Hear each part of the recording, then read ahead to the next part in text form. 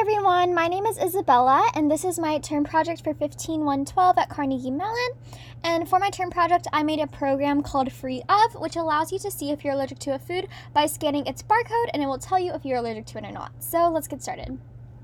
So here I have the 8 most common allergens. So if you select one of these, it will check for everything that that allergen entails. So for example, I click dairy, so it will check for casein and whey and everything that has dairy in it. And then if you're allergic to something unique, you can type something here, like your own allergen. So say I'm allergic to peppermint, so I can just type in peppermint, hit submit, and it will check for peppermint as well. And now we can scan our barcode. So I'm going to be scanning Honey Nut Cheerios first.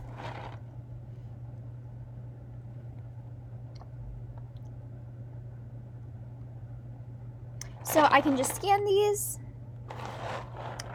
And it is Honey Nut Cheerios, so then I can just click yes.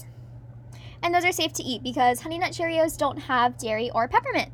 So now I'm going to start over, and this time I will be checking for tree nuts. Again, scanning the Honey Nut Cheerios. And then I scan it. And it is Honey Nut Cheerios. And it's not safe because it contains almond.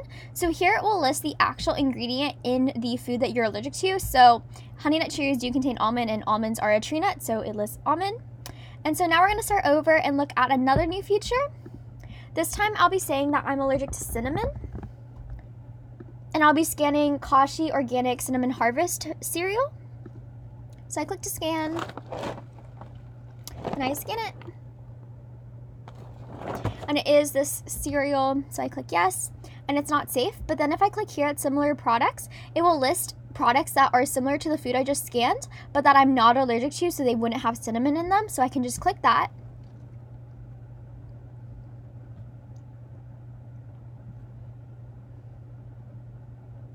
And it will list these types of cereal that are similar to what I just scanned. So Kashi Berry Fruitful cereal, Kashi Autumn Wheat cereal, and Kashi Island Vanilla cereal.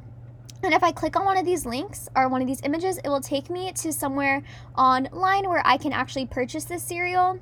So I can purchase this cereal at Walmart, and I can buy it just through this link. All right, so we're gonna test one last feature. And so for my project, I use the USDA food product database. However, some foods that are on the market aren't in that database. So for example, Jif peanut butter isn't in that database. So if I checked for peanuts, it wouldn't be in the database, but you can still see if you're allergic to it. So say I try to scan the barcode, and I'm gonna be scanning the Jif peanut butter barcode, except it's on my phone because I'm allergic to peanuts, so I don't have the barcode with me, but do have it on my phone.